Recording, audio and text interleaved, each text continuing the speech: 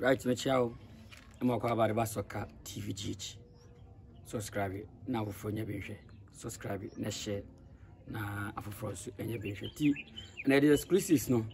and a day barber down baby. I will be a dear coso. Our Ghana Premier League no, and a day a barber down. Team Bay na players Benno Team Noto.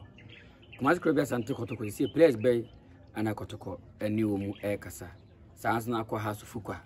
Players Benno likely say House of Fuqua ever sign new 2023-2024 season. Umbesia Kandia Matima, the friend say House of Fuqua. Sounds like a baby any good stars. Players Bay and Omonso a sign na Hafiz Winter Kunkuni. And so you see when you sign at the Matim Bay and Hafiz Winter Kunkuni and so I sign at the man and the Edikai about to drive that say Hafiz Winter Kunkuni. And so I sign at the Amatim Bay and was Simon Augustine Randolf, Kerala United right back. The teams be on home, teams Bay and a pair of Branty friends say Augustine Randolf. Now, Babasia kind and so at me at the Amawum Sans no Copimo Kumasi Krobia Asante Kotoko. Coach Prosper Nate Ugum and so I imagine say captain Bell appointee and Kofu Fubi Moabe Kumas Krobia Asante Kotoko captain say Kotoko captain on Richard Bodu Agadas. See we free team into the yet say coach friend say Prosper Nate Ugum I imagine say obey captain from Wimo and coach Prosper Nate Ugum I imagine say obey you na what the Kumasi Krobia Asante Kotoko Dumedino and so etimi Ashanisa on the field say ye Boba ono and a be Kumasi Krobia Asante Kotoko captain and Stephen Mukola a Kumasi Krobia Asante Kotoko striker deal bay and Wanyana man on this and many more and Yabwa Bonner Dina and so a barber down answer never shall see subscribe it na share na afofro enye bi subscribe it na share na afofro and so enye bi na omunsu enhwe Hafiz Winter Kunkuni and Nancy Bidu to dress has a Kotoko pe but it's a official say was sign a team be a friend say young Africans or more Tanzania and then I see I official say a branch a friend say Hafiz Winter Kunkuni and so at me assign a diama that team say what the team no Facebook soccer TVGH it can be confirmed the man say Hafiz Winter Kunkuni na ye likely say ko best the ma Accra House of Fuqua but na House of Fuqua enya for official bidding call na team my friends say young Africans and so team the official bid and so team aka ko piem wa and see omuni team di nkomo say Abrante friends say Hafiz Winter Kunkuni and so etias say obesan the team my friends say young Africans say amenu ke say ayabe ababe official see Abrante friends say Hafiz Winter Kunkuni and so see amenu ke say yakopie mo Tanzania eho na odini jumedi so den sama if you and so ba on say I think Saturday as a Friday no na House of Fuqua release official communique and so at the babon is saying first batch of technical team no and so at me ababetudwa na doye technical director at the House of Fuqua Rene Headings on any House of Fuqua technical director or Samsona goalkeeper trainer ebe Abrante friends Jerry J Asare and Accra House of Fuqua goalkeeper trainer and head of scouting say player we House of Fuqua pe chise problem na kwahwe player no say the modibo so ni na House of philosophy no the player we ba ebebo House of Fuqua na ono so Abrante friends Sebastian Barnes ono enso ni player and say oni Abrante House of Fuqua for enso appointing say on ye head of scouting ewo Accra House of Fuqua sanso na welfare officer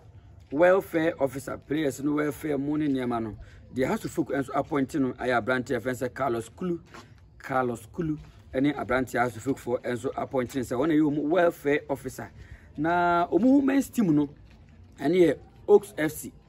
House of Fuqua women's team a team no coach House of Fuqua etime appointing no Mamia your friends Mercy Tegu ene Mamia House of Fuqua a team no ono ene ba ko yo head coach ene so ne ensema if House of Fuqua for as a soccer TVGH ye dibi enso e di ema ewo dwumadi esu na answer na meto aso no de me chika che won say subscribe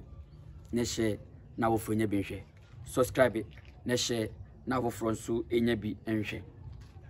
Augustine Randolf Carolina United right back last season. I think January more na Kumasi Club Asante Kotoko any di abrante na chi se komra na omisi akan fama Kumasi Club Asante Kotoko na sense sikasem bi ne masem binti abrante fence Augustine Randolf entima me piemu Kumasi Club Asante Kotoko na de yetini se Kumasi Club Asante Kotoko coach Prosper Nate Ogum enso esan ene karafo no etwe nkomo beto akache Kotoko mpenifo ne se so nya abrante fence Augustine Randolf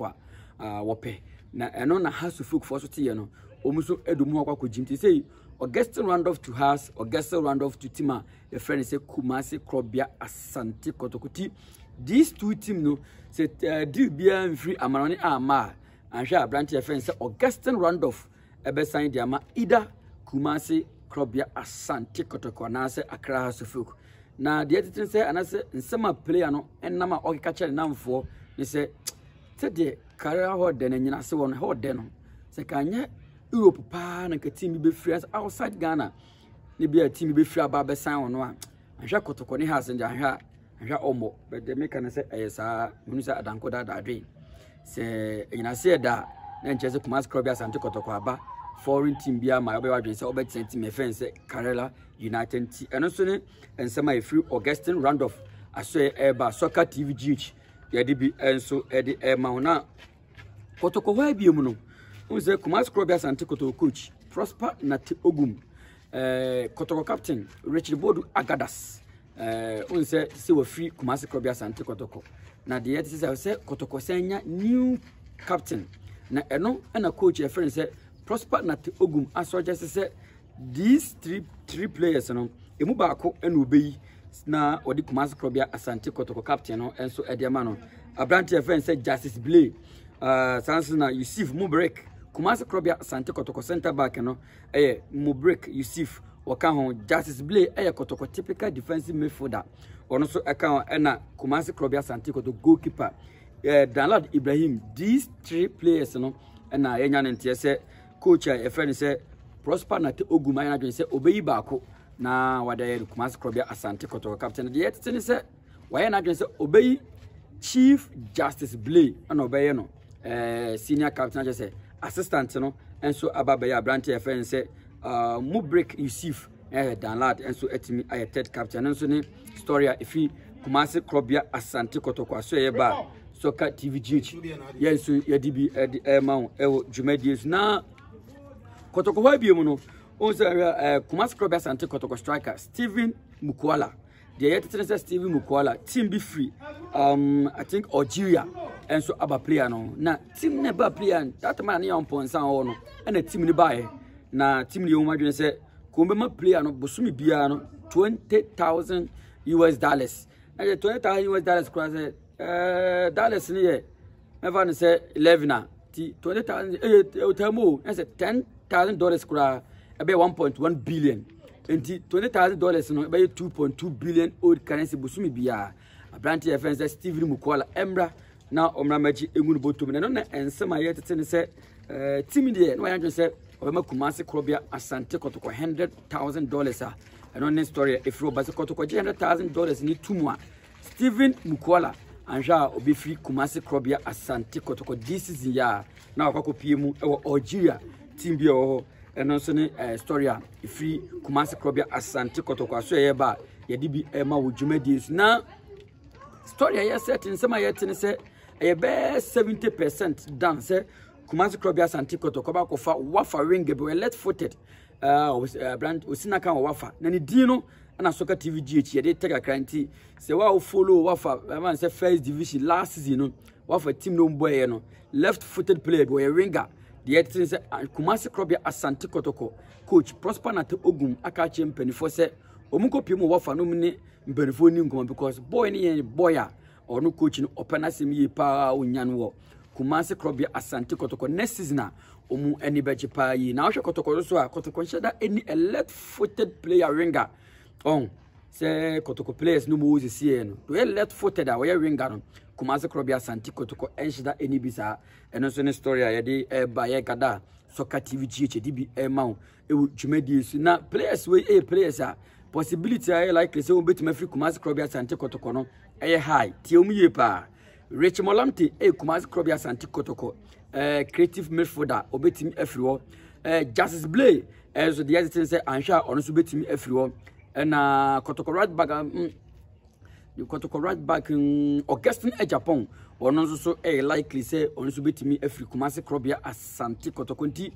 these three players no players possibility and probability say be free Kumasi Club Asante Kotoko this season no high and Steven Mukwala manfa ono so de na nkanti these 4 players no and likely say this season be free Kumasi Club Asante this season ya ba be sha ase no so won players ya mebubu omudin Kumasi Club Asante Kotoko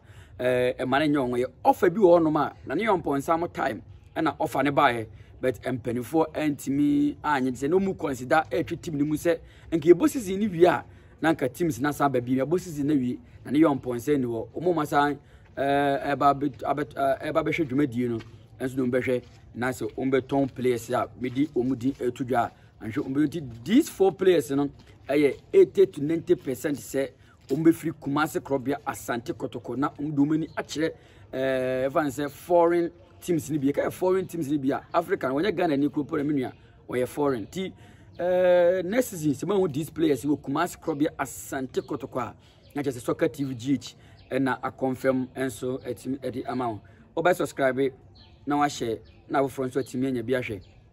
oba subscribe na wa share na wo for enso etimi anya bi ahwe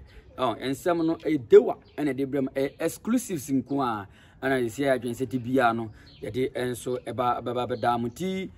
tell a friend to tell a friend say unsubscribe to Soccer TV GH na on share na for front so enya bi enhwe me am de djuma de brem din de Soccer Escado principal enso etechi na de utwa me na say me cameraman aya brand a friend say abraso Majid ono enende oye me cameraman na ogina chi echinchi mafidie ne se otwa me kama enti makram